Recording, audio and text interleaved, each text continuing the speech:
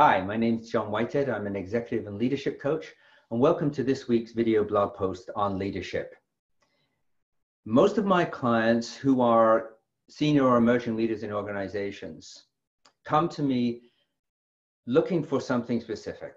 They're trying to improve or shift the way they behave in the workplace to become better leaders. And last week I talked about soft skills and the importance of soft skills.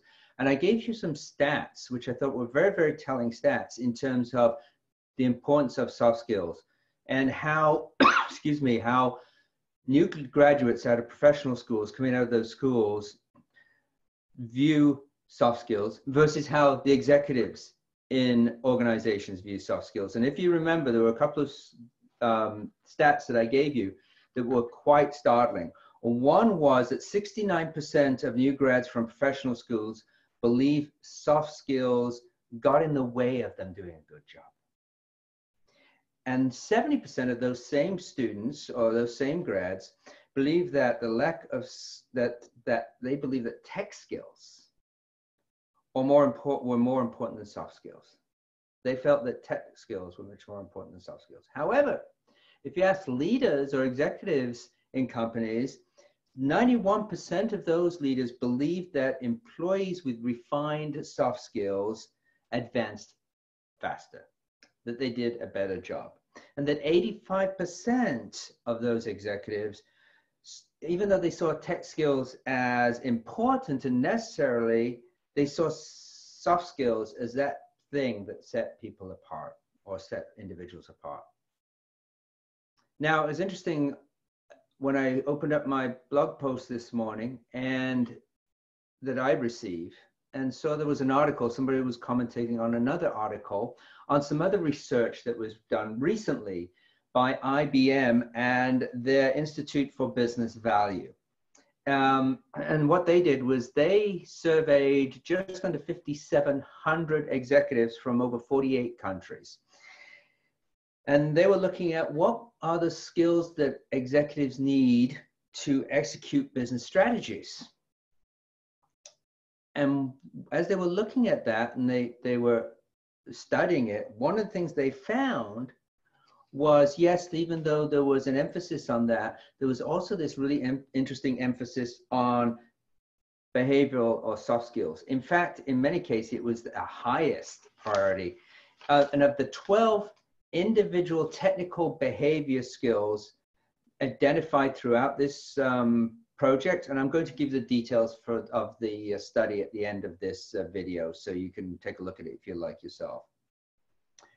So there were, of the 12 technical and behavior skills identified through the research, executives actually placed a highest priority on these 4, and I've written them down because I didn't want to lose them.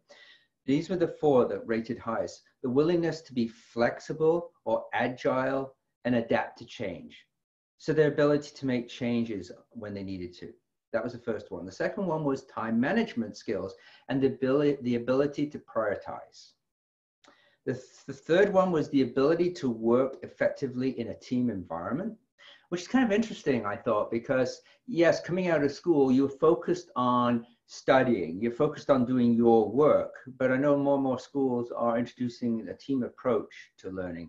So you'd think, you know, so there is some value, some people seeing that and valuing that and giving students the opportunity to use a team approach. I know in the courses I was teaching on leadership, I used set people in teams and had them do teamwork together. And finally, the last one, the fourth one, was the ability to communicate effectively, which of course, those of you who have followed me over the last number of years know that that's the big one for me, is how we're communicating with one another. Now, this last week, I started working with a brand new client, and she came to me because she had been specifically told by her superiors that she was lacking in soft skills, that there's one area that she needed to work on was the soft skills. Now, this woman has an engineering background, is highly technical from an engineering standpoint, but she's in a place where she needs to communicate, she needs to be empathetic, she needs to be able to put across her ideas.